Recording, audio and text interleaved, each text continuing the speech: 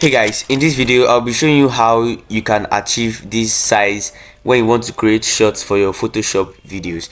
And without further ado, let's get into the video. Okay, the first thing you want to do is to open up your Photoshop. I'll be opening up my Photoshop. Once your Photoshop is open, what you want to do is to set your size to I'll go over to new file. I'm going to set my size 1080 by 1920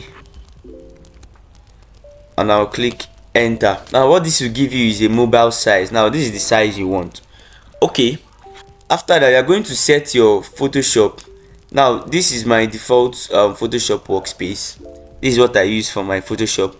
Now I've already set this in a way that all the tools are collapsed. So as I'm going to as I just retract this, you can drag this anyhow you want.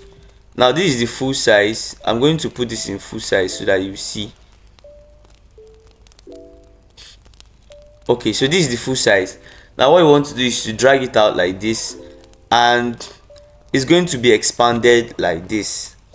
Now you don't want it to be expanded like this because on mobile it's not going to show all this. So you want to reduce the size in a way that it will cover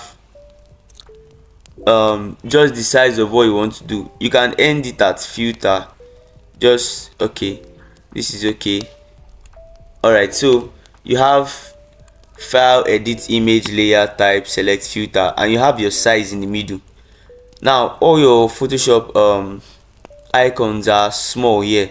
So you have your layers, you have your channels, everything is out, you have your paths, everything is there.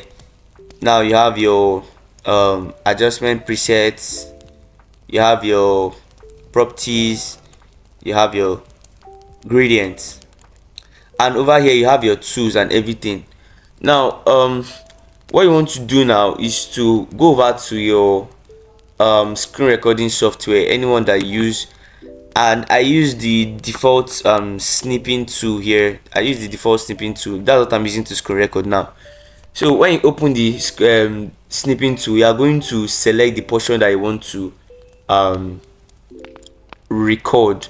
So you're just going to select from here to here, just like this. You are going to select this part that this blue thing is showing. Now when you click it, you are going to record, and then you do anything that you want to do. You can do it here on this Photoshop document. You can, everything is working perfectly, everything is working. So anything that you want to do, you can do, and you are recording the process. And when you are done, when you are editing, you can refine it, you can make it faster and do any other thing that you want to do. If you found this video helpful, do well to click the like button and subscribe if you haven't, so that you see more videos from me.